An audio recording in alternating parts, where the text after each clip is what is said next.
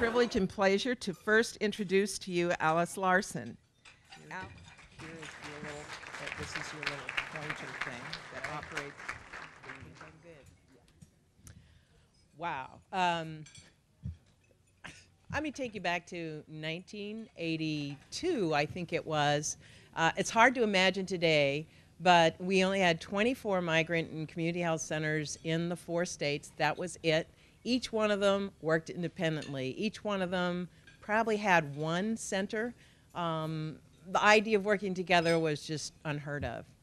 What happened one day was the central office in DC said, ooh, we like your migrant coordinator there in Region 10 in Seattle, and the guy in Dallas wants him. And so he was core, and, you know, he's got to go.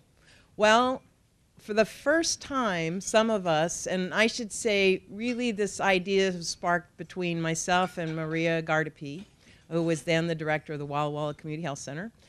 We said, no, we don't want Jacob to leave. He's our advocate. He's incredibly adept. He knows us. We want him to stay. And so we started calling clinics, and we said, you know, we all need to protest together. And we had this famous meeting, which is probably the roots of the Regional Association in Seattle, where we called in then the regional administrator, because there were regional administrators. We sat her down, and we said, we don't want Jacob to leave. That was the first time that ever happened in this area. The clinics, as one voice said something. She went, ooh. And she forwarded the message on to DC, and incredibly, they backed down. So what was the lesson from that? Number one, we said, as you all know today, DC, we're a long ways from the lesser Washington, as I like to call it, and they do not know what's happening here. Number two, wow, look what we can do if we pull together. And that was how this organization started 25 years ago. So we got a small budget from the regional office here in Seattle. Shared services mostly was the contract, so it was a $90,000 budget.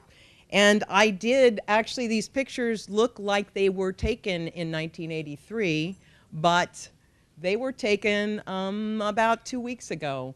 That's your first office location. It's an old school building in West Seattle, the Fauntleroy School, for those of you who know that area.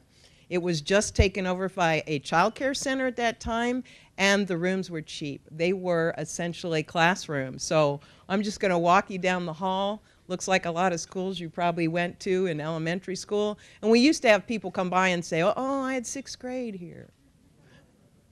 That's the door, the first office of the Northwest Regional Primary Care Association. If you can see that, it is basically a big old classroom. And you can't see the chalkboard, but there are piles that say toss. And so it's still, there's children's toys there.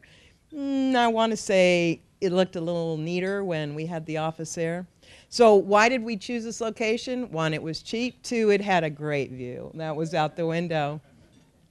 And here's the other view. It had the child care center in the bottom.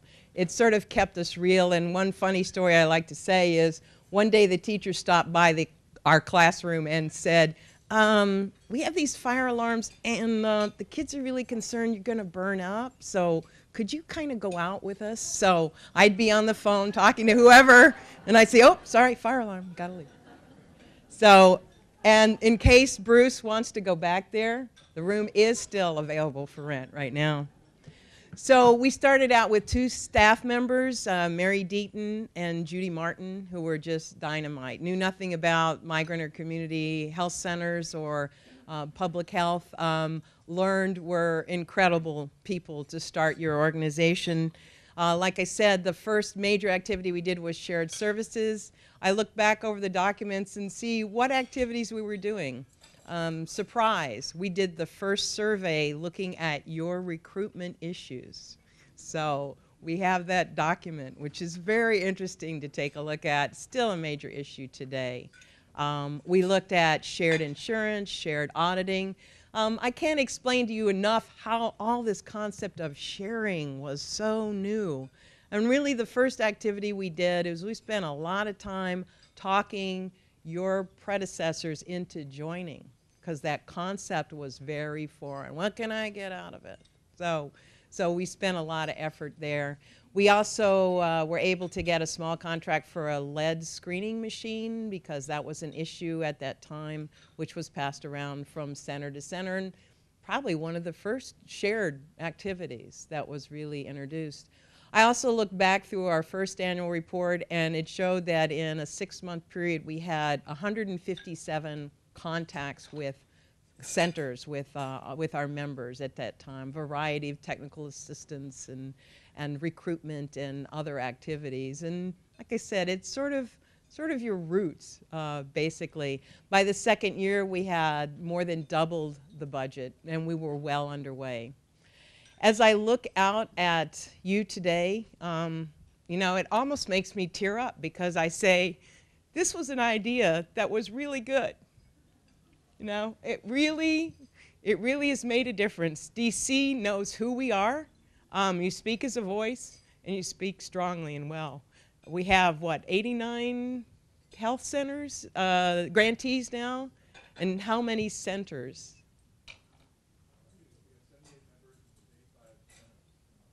85 centers? Right.